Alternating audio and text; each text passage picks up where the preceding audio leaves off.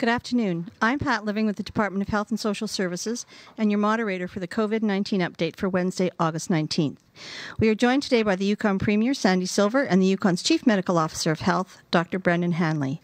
Our sign language interpretation is being provided by Mary Thiessen, and André Boursier from French Language Services Directorate will translate any questions from French-speaking journalists. Following our speakers, we will go to the phone lines for questions from reporters. We will call you by name, and you will each have one question plus one follow-up. Premier Silver? Hello, everybody. Thank you for joining us again on the traditional territory of the T'Anquatching Council and the Kwalin First Nation. I'm pleased to be here again with Dr. Hanley. Today, we're sharing more information about the ongoing efforts, enforcement efforts, as well as some Phase 3 changes that are to come. We are moving quite quickly into fall in the Yukon. This means that we are in our third season of COVID-19 updates. We have come so far, and I am so very proud of the incredible effort that Yukoners have done to keep this territory safe. Each and every one of you have made significant changes, adjustments, and sacrifices to help reduce the spread of COVID-19, and we can't thank you enough for all that you're doing. This week marks a major milestone in our COVID-19 journey as Yukon schools are welcoming students back for the school year. The fact that we are able to open schools shows just how well Yukon is doing. We are in a position to welcome back students, and that's a very good thing. I want to thank everybody involved to getting us to this point. Thank you to the parents and to the students for your patience as plans were being developed and issued. Thank you to the school communities, the custodial folks, the educators, the administrators, school councils, bus drivers, everybody for all the planning that you've done to keep the students safe while opening up classrooms to education. Thank you very much. I want to thank the First Nations governments and communities for working with us on these plans. I want to thank the busing companies and also Mayor Dan Curtis and the City of Whitehorse for adapting, responding, and doing your part to transport our students safely to and from the schools. Thank you very much. All of this work is grounded in balancing the uncertainty of a global health pandemic and every student's right to a safe education. I know the Minister of Education and her team are firmly committed to making this school year work safely. School plans are adaptable, and changes will happen as we continue to learn and to monitor and to respond to our health situation, our public health situation. And this work will happen in collaboration with school communities, with our government, and of course the Chief Medical Officer of Health. School operations will also be monitored and adjusted as schools learn more about how routines are working for their students and for their staff, and we are committed to adapting and responding to student learning needs and public health advice over the course of this pandemic. We want all schools, we want this school year to be successful for all students and all schools to be successful. The health of students, educators, and all Yukoners is our top priority. Good luck to all the students, Yukon students that are returning to class. I know that this year will be very difficult, and I appreciate the resilience and flexibility that you have shown as we tackle what is an extremely unprecedented time that we're in. Turning our attention to borders, we are pleased to see the Canadian-U.S. borders restrictions to continue. Limiting those who are traveling to and through Yukon is a key aspect in reducing the spread of the virus. Having the support of the Canadian Borders Services Agency is very valuable, and we support the decision to keep the international border closed. Yukon's enforcement efforts are continuing. Vehicles are being stopped before entering Yukon and informed about the current rules. Since April the 29th, enforcement staff have stopped just over 34,000 incoming vehicles. Of those, 4,139 are from British Columbia residents, 188 residents from Northwest Territories or Nunavut, and roughly 15,000 have been traveling through the Yukon. So far, 185 decals have been distributed to people with out-of-territory plates who are eligible to be in the Yukon. Residents and visitors to Yukon who are required to self-isolate may receive a check-in call during the 14-day self-isolation period. This is to provide information and to help ensure compliance and we will continue with these calls because they have been very effective. If you are concerned, please, again, contact our enforcement team at COVID-19 enforcement at gov.yk.ca or call 1-877-374-0425. If you have concerns that someone might be breaking a legal order, you can also contact our enforcement team at the same numbers and the same email address. All this information as well is available on yukon.ca. The enforcement team will follow up with all complaints to help achieve and ensure compliance. The team has already received 559 complaints to date. Non-compliance with the orders under the Civil Emergency Measures Act can result in fines or possible imprisonment. 6 charges so far have been issued. The complaint line is available to report any violations to those rules, so please use this line if you have any concerns. And with that, I would also like to remind Yukoners to continue to be respectful to those who are visiting Yukon and to those that are passing through. Be kind and to people, as you don't know necessarily the full circumstances of their travels. As we move into the fall, we continue to see the impacts of COVID-19, and people are feeling the impacts in every corner of this territory. To measure these impacts, we've launched the Community Wellbeing Survey in partnership with Dr. Hanley and the Canadian Index of Wellbeing. The survey will measure well-being in the territory and will help us to better understand the impacts of COVID-19. So far, we have received more than 3,000 responses, and surveys will remain open until September the 6th. Thank you to everybody who've completed this survey, and if you haven't yet, you can again find more information on yukon.ca. If you're able to spare a few minutes, please fill out this survey. It's extremely important. The results of this survey will help determine our ongoing government response to the pandemic, but it'll also help us with longer-term decision-making and to ensure that the government actions work to benefit individuals and communities across the Yukon. Before handing it over to Dr. Hanley, I reiterate once again, please follow the guidelines for keeping yourself and your loved ones and your community safe. Keep physical distancing. So staying 2 meters apart from everybody that's outside of your bubble. Stay home if you're sick.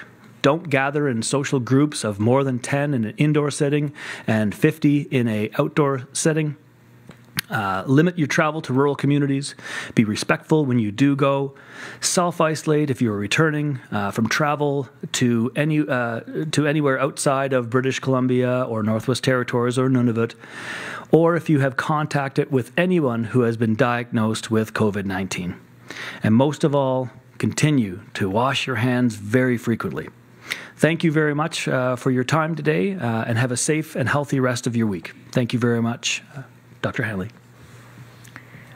Thank you, Premier Silver. Good afternoon, bon après-midi. And again, to reiterate the Premier's remarks about the well-being survey, yes, please, each survey answered is an additional piece of valuable information for us to understand not just important information about general well-being for the years ahead, but for the specific effects that this pandemic is having on you and on us.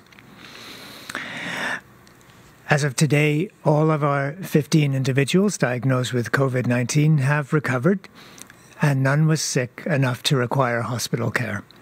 We continue to have much to be thankful for. Although we are as immersed in a pandemic world as anywhere, we remain somewhat insulated from the direct effects of COVID. I know many people have come forward recently for testing, and I want to thank everyone who has made that effort. I recognize that testing involves a decision, then a phone call, waiting for an appointment, getting there, then being subjected to a decidedly uncomfortable thing put in your nose, and then self-isolating while waiting for an answer. Last week, 322 people went through this, and thankfully all had negative results. Testing lots of people with symptoms, even mild ones, will help us keep COVID contained in our community and keep us ahead of community spread. And let me say, with all this testing, with case 15 recovered and with all contacts identified, we can be confident that we still do not have community spread in Yukon. From this side of the Yukon border, I, like many of you, am watching with concern, again, the rise of cases in many areas of the country, particularly in Alberta and in BC. I have received at least a few emails asking me if we can reimpose self-quarantine for anyone entering Yukon. It might seem easy to do so. Say the word, and down comes the hammer again. And there may be a point where the hammer might be necessary, that epidemic activity outside of Yukon would cause us to reimpose quarantine requirements after lifting them. But not yet, and not for the future as far as we can foresee. Despite the high numbers in BC and elsewhere, I think we are in a good position to hold just where we are. Among the reasons are that most of the cases in BC are still traceable to known contacts. So what we are seeing in BC is the usual, although augmented pattern of a number of outbreaks occurring where most of the dots can be connected. Cases are largely occurring amongst younger adults and associated with social gatherings. The numbers of hospitalizations and deaths in BC remain very stable.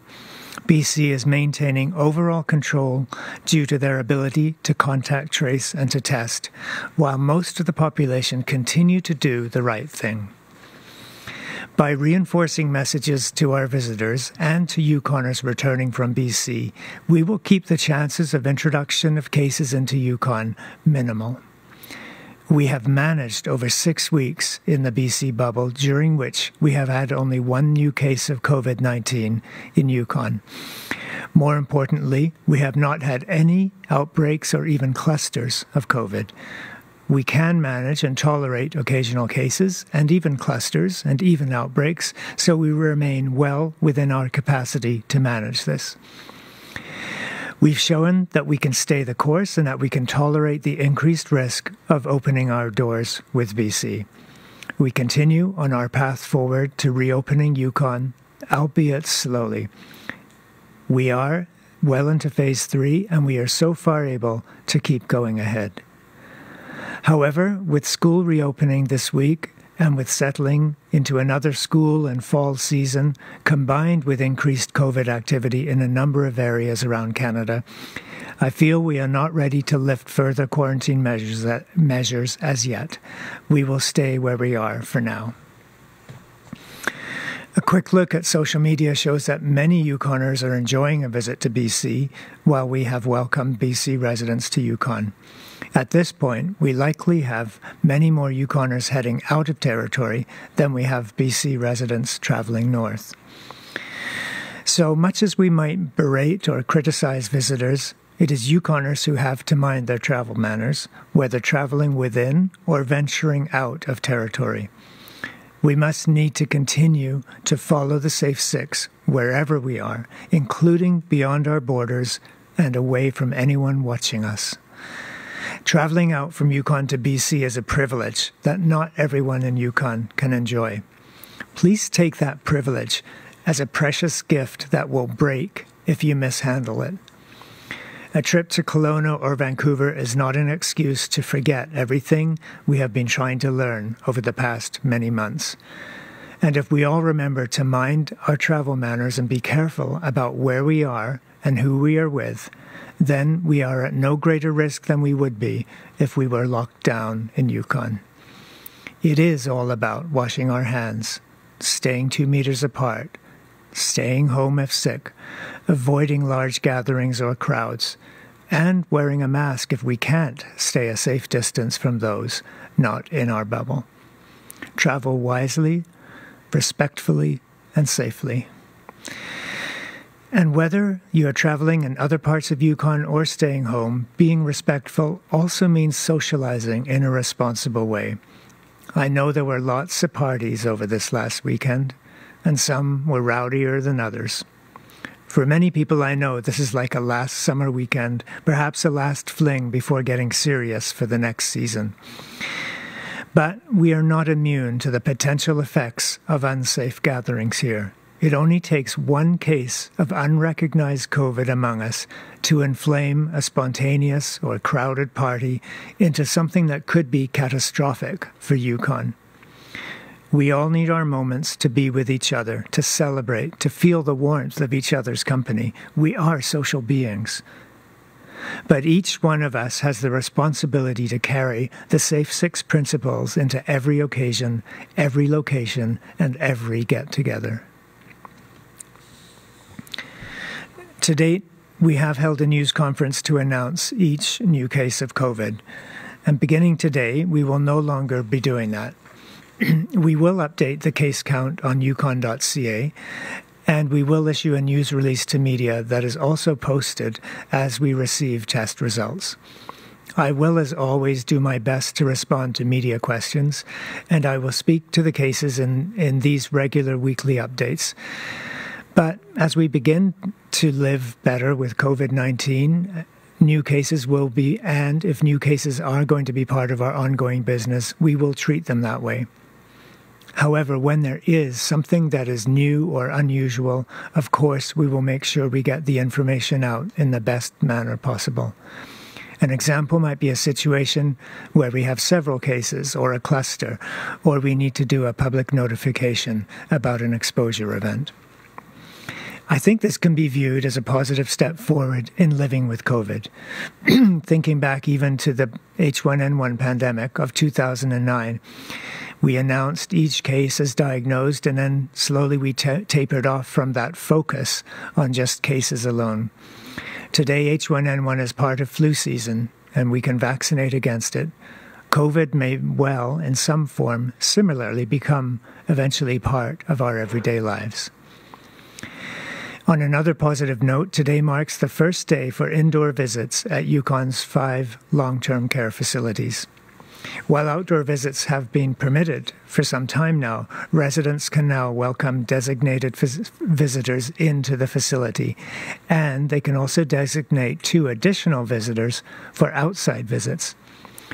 There are still strict guidelines to follow: screening upon entry, mask and hand sanitizer use, but contact will be permitted.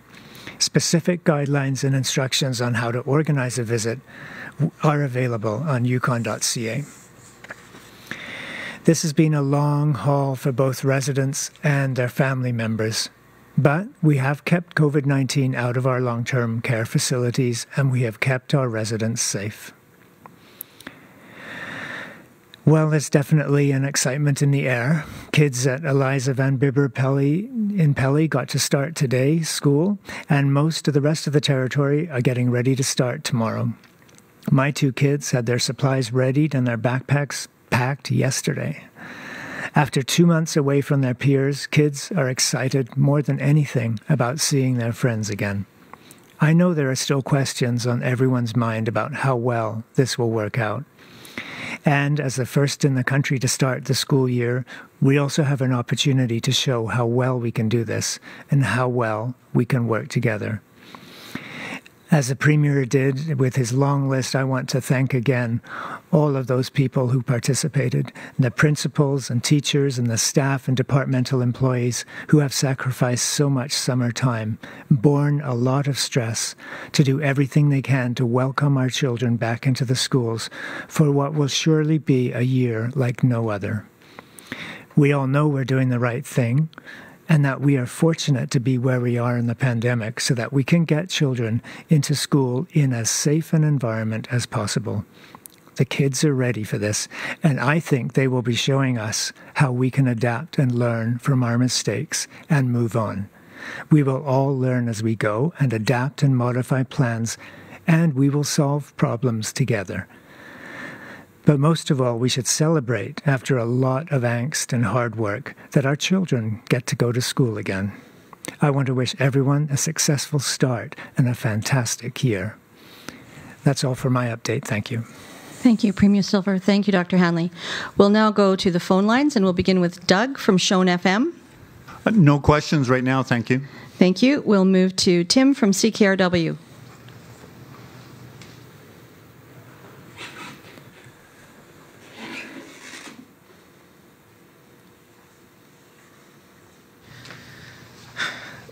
Hi, good afternoon. My question is for Dr. Hanley, and I know obviously today we've been talking about schools and going back in, but if you look at social media, again, there's still lots of concern from parents. They're still apprehensive about sending their kids to school. What do you say to those parents who are still apprehensive? They may have, gone over all of the government plans and all that stuff.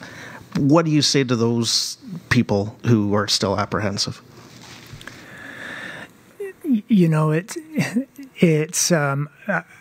First, I think I'd reiterate what I was just saying at the end here, in that there has been so much work that has gone into this. Well, we also had to be realistic that undoubtedly there will be things that we will need to tweak and modify as we go, but again, I think there's a fundamental principle that, as far as I know, everyone has agreed on, and that is the safest place for kids to be is in school, in a face-to-face environment. We know that there is. That this is not a zero risk situation. We know that we are facing some kind of a risk, albeit a small one, of COVID activity being in schools. But we also know that we're well equipped to deal with that risk.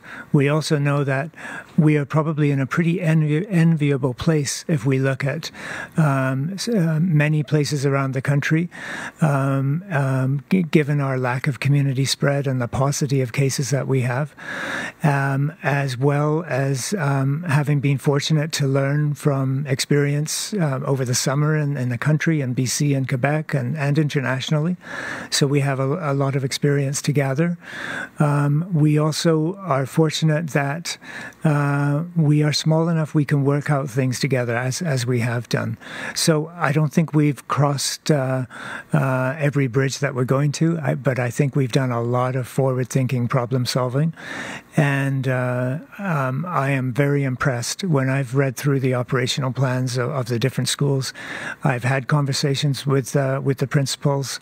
I've discussed this with many times with the deputy minister, with teachers, with other people, with parents. So I'm feeling confident that this is done in the best way possible for our territory, for our people. I have no doubt, as I said, we'll be tweaking as we go, but I think we're in a very good situation. Political question now for... Is this on? There we go. Political question now for the Premier. I've been alerted to, there's kind of a survey going around from Data Sciences Online, and it's actually run by a liberal strategist, kind of gauging the tone of Yukoners. And one of those questions is asking about a potential of an election, and an early election. Is this something the government is considering? Are you kind of gauging the interest of Yukoners and appetite for an early election? I'm focusing all of my attention right now on school openings. I'm focusing all of my attention right now on the fall session. We have lots to discuss in the fall, in the legislative session, and so that's where I'm focusing my attentions right now.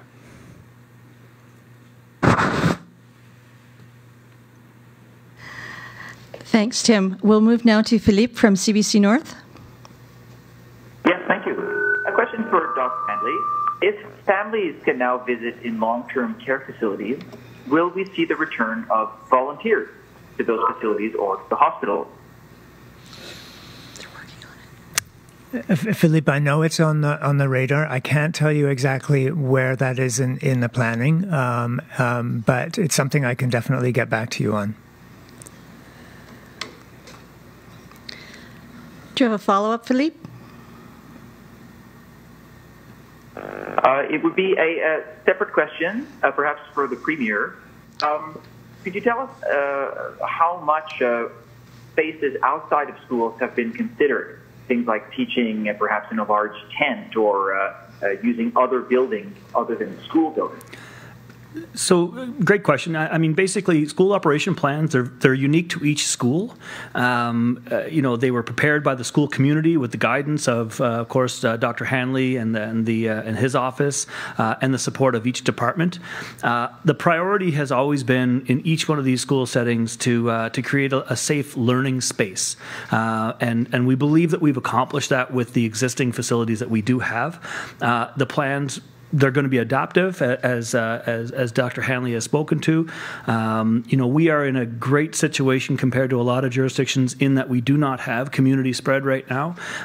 So even though we are heading back to the classroom before any other jurisdiction, I think as we take a look at the concerns that we're hearing, not only in each one of our communities, but also coast to coast to coast, the planning, the preparation that has been done with the schools, the principals, the school community, the school councils, everybody has been amazing. It really has, and I think we've thought outside the box in every single consideration, every unique student, every unique family situation. What schools have done to develop their plans to keep everyone healthy and safe in these circumstances has been amazing work, and we're very proud to develop a system that works for each school.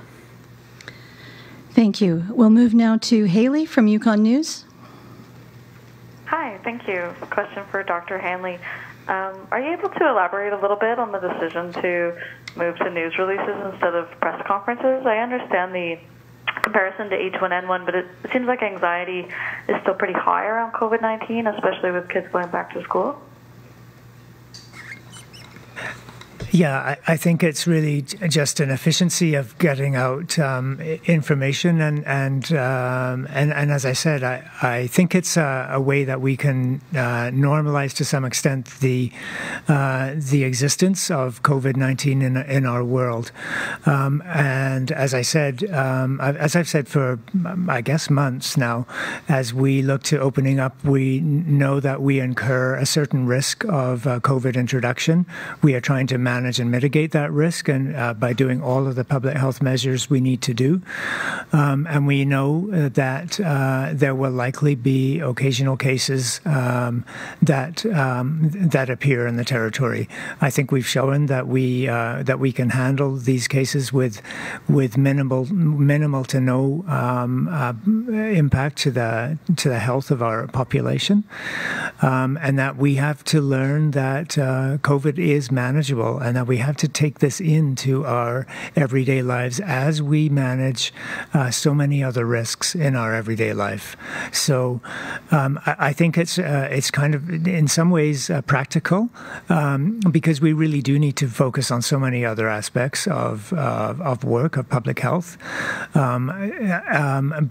I think it's also partly symbolic in that when we don't really have a lot to say about a particular case, we really just want to make sure the information is put out, but not dwell on it for too long. We don't dwell on details of a particular case anyway. There's often not a lot to say, because we are always working to protect the privacy of the individual and their family, and we are really immediately busy with all that is required in contact tracing. So really, let us continue to do the work. We'll work as public health usually does, quietly in the background, doing the right thing, informing people, and really getting on with the job. And I think that just is our business. Thank you. Follow-up, Haley? No follow-up. Thank you. Thank you. We'll move now to Marine Laura-Boréal. Oui, merci. C'est une question pour Dr. Hanley. Est-ce qu'il y a une possibilité que l'école commence et que l'école doivent être remises en question, l'école en présentiel doivent être remises en question au courant de l'année? So the question is for Dr. Hanley. Is there any possibility that schools will open and then you will have to reconsider as the year goes by? Oui, il y a toujours une possibilité. On a planifié pour une variété de possibilités. À ce moment, je pense que c'est assez peu probable qu'on a essayé de renforcer les structures qui sont résistantes au cas, ou même des éclosions, parce que on a le moyen de gérer une éclosion de COVID et de faire les notifications qui sont nécessaires. Donc, mais il y a toujours la possibilité qu'on peut avoir des éclosions partout, par exemple, ou une énorme vague de COVID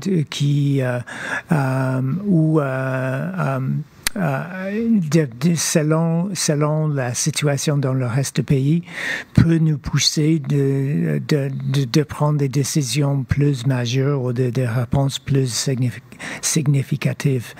Donc, oui, c'est toujours là, mais je pense que c'est peu probable. Could you please repeat that in English? Sure. Not word for word. Not word for word, no. The question was, would we consider going back on school openings? Would that be a possibility during the year? And I was saying, of course, it's a possibility, but I think it's a small or a remote possibility. We have to be prepared for everything in our overall response.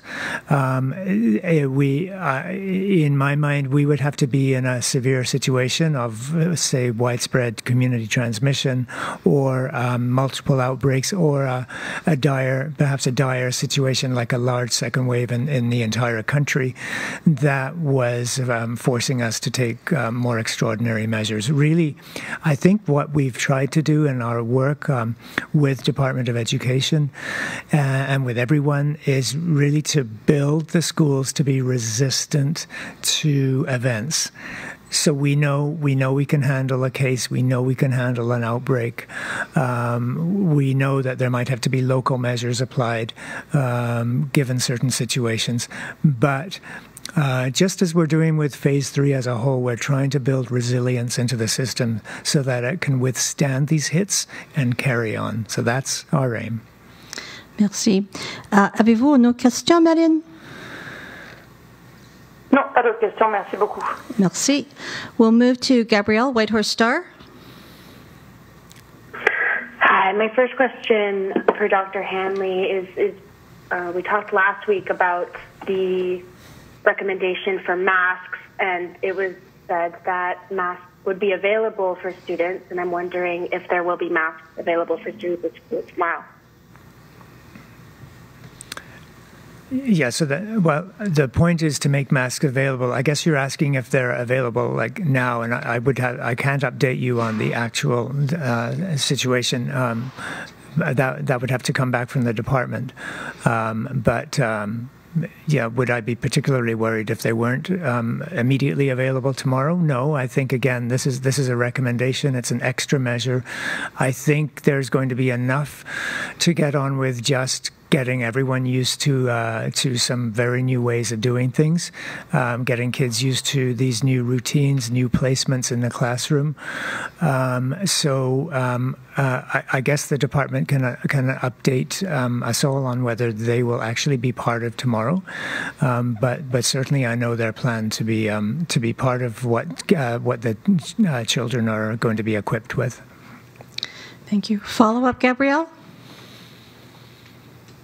My second question is about mental health. I'm wondering if there are plans to expand mental health services as we go into the fall and winter.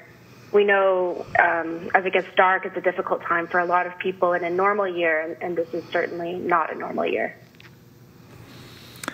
Yeah, that's a great question, and thank you so much. And as you may know, mental health has been a particular concern of mine for many months now, since really the start of the pandemic, particularly in the early phases and the shutdown phases and the withdrawal of services.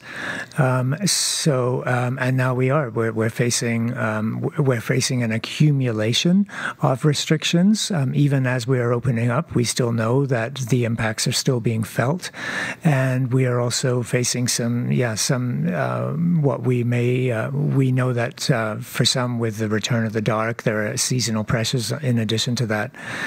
I think I think the capacity, though, is there, and I think one of the things I learned, among others, from recently reviewing some of the mental health impacts and some of the concerns that either caregivers or patients or clients were relaying, was not all of the services were that well known, that we needed to do a better job of making people aware of what services are currently available.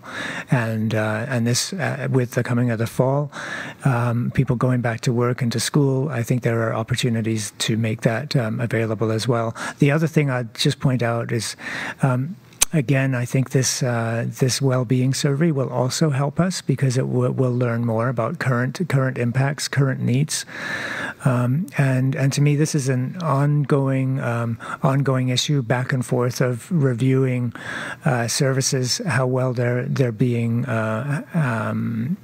How well they're being provided, how well those needs are being met from clients' point of view, observations from the emergency room, following our opioid response, all of these measures. They're so important to follow and to make sure that people are accessing services as they need them. Premier Silver? Just to add, over the years, Minister Frost and her team at Health and Social Services has done extraordinary work to up the capacity of mental wellness supports throughout the Yukon. In rural Yukon alone, we went from 2 workers, 2 staff or 2 nurses, to a component of 22 mental wellness professionals in 4 mental wellness hubs.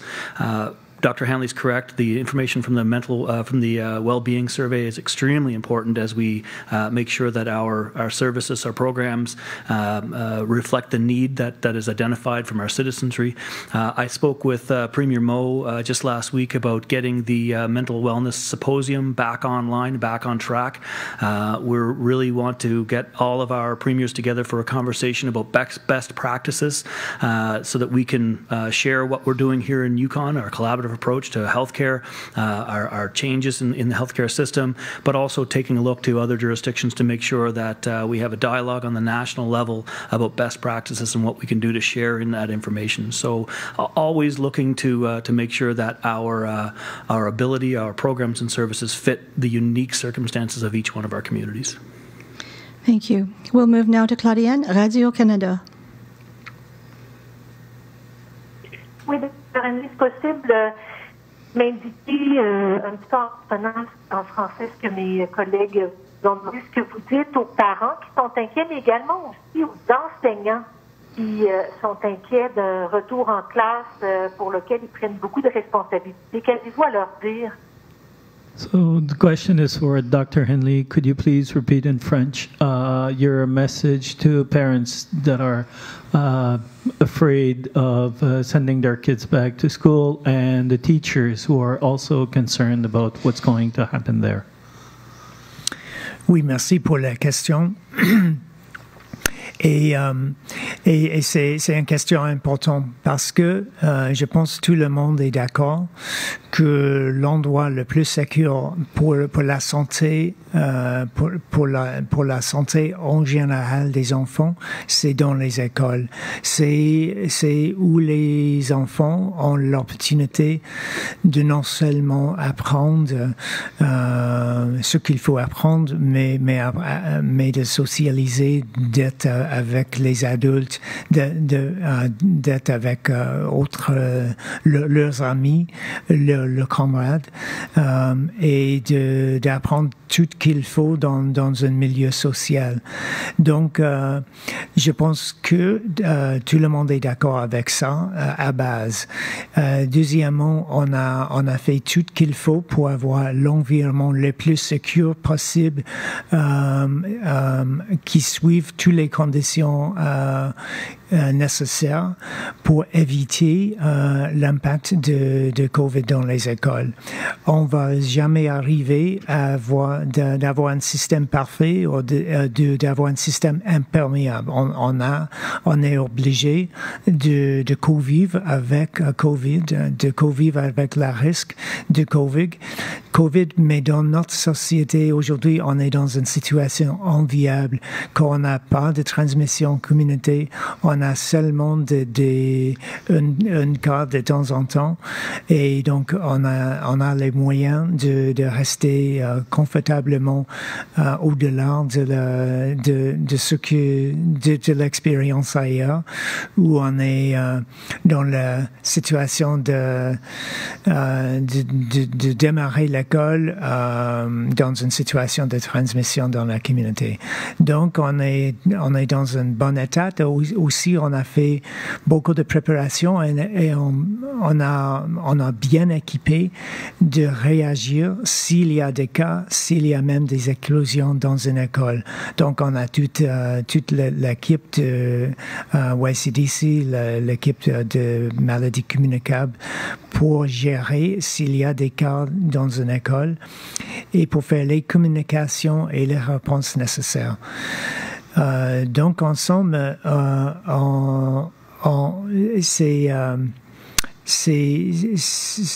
je pense on peut jamais dire zéro, que le risque est zéro, mais je pense on est dans une situation, un très bon état pour démarrer à ce moment, et qu'il y a beaucoup des enfants qui sont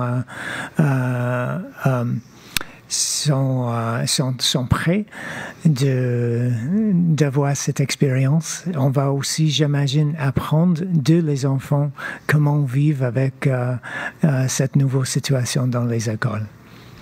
Merci. Avez-vous une autre question, Claudiane? Oui.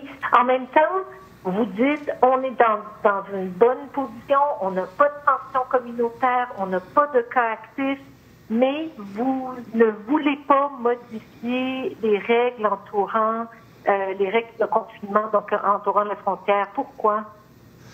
So you say on one hand that we are in a good position and we're in control, but on the other, you are reluctant to change the rules that we have around borders and the other measures that are in place. Can you please explain why you have these two visions?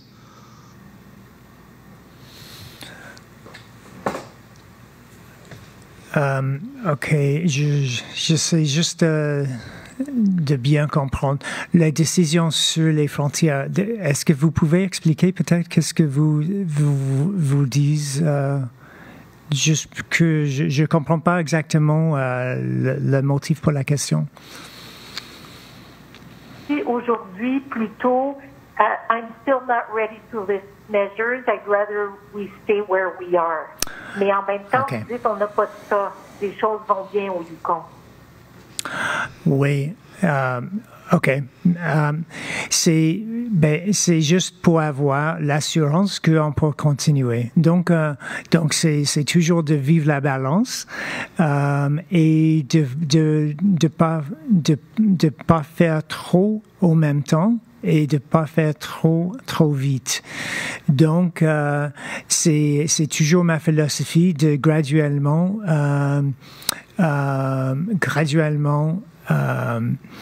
a fait une progression d'enlever graduellement les mesures restrictives aux frontières et de travailler avec le gouvernement pour graduellement transférer la responsabilité des frontières aux individuels et de gérer les risques comme ça. Donc, on sait, on a fait une grande ouverture avec l'ouverture à Colombie-Britannique, au même temps qu'on voit plus des cas, une augmentation des cas en Colombie-Britannique, aussi dans d'autres situations. Donc, toujours, on fait la balance et on essaie de trouver la bonne balance entre la risque de restriction et la risque de COVID. Et donc, c'est un moment, une semaine très important pour notre préparation, c'est le démarrage de l'école. Donc, c'est où on veut la stabilité maximum et on veut pas, par exemple, faire plus d'ouverture de frontières au même temps qu'on veut rassurer la population et bien démarrer l'ouverture des écoles. Donc, c'est toujours aussi ma philosophie de pas faire trop de choses au même temps, mais faire une chose et puis plus tard, quand tout est stable, un autre. Et c'est comme ça, on est bien équipé de pas reculer, de pas nous mettre en avance. I'll just explain because c'était peut-être that was a bit complicated. So I'll just explain about that. I think it's my philosophy to not try to do too many things at once, and really we're always trying to keep a balance. So we knew that opening the BC board, the removing of the self quarantine by government a few weeks ago, based on my advice, was a big step. It was a big step for us. It was a welcome step for many, but it was a step that was that people are still nervous about, and it's a step that we made at a time when BC cases were low, and we have watched cases in BC increase. So we know we're managing a risk, and as I've said, we've done that, I think, very well, and we've shown that we can do this. But as we have now another big step this week, and that is the kids starting in school. This is another huge leap forward for Yukon, and we know that it's a time that many are feeling anxious about. We know we need to kind of get this started, get kids comfortably in place. So this is why I'm saying this is a time to remain stable with other measures. Let this happen, get it right, get everyone comfortable, and then we can consider other parts of Phase 3 when we feel confident about where we are. Thank you. Thank you, Premier Silver. Thank you, Dr. Hanley. I'd like to thank everyone for their time today. Our next COVID-19 update is scheduled for Wednesday, August 26th at 2 p.m.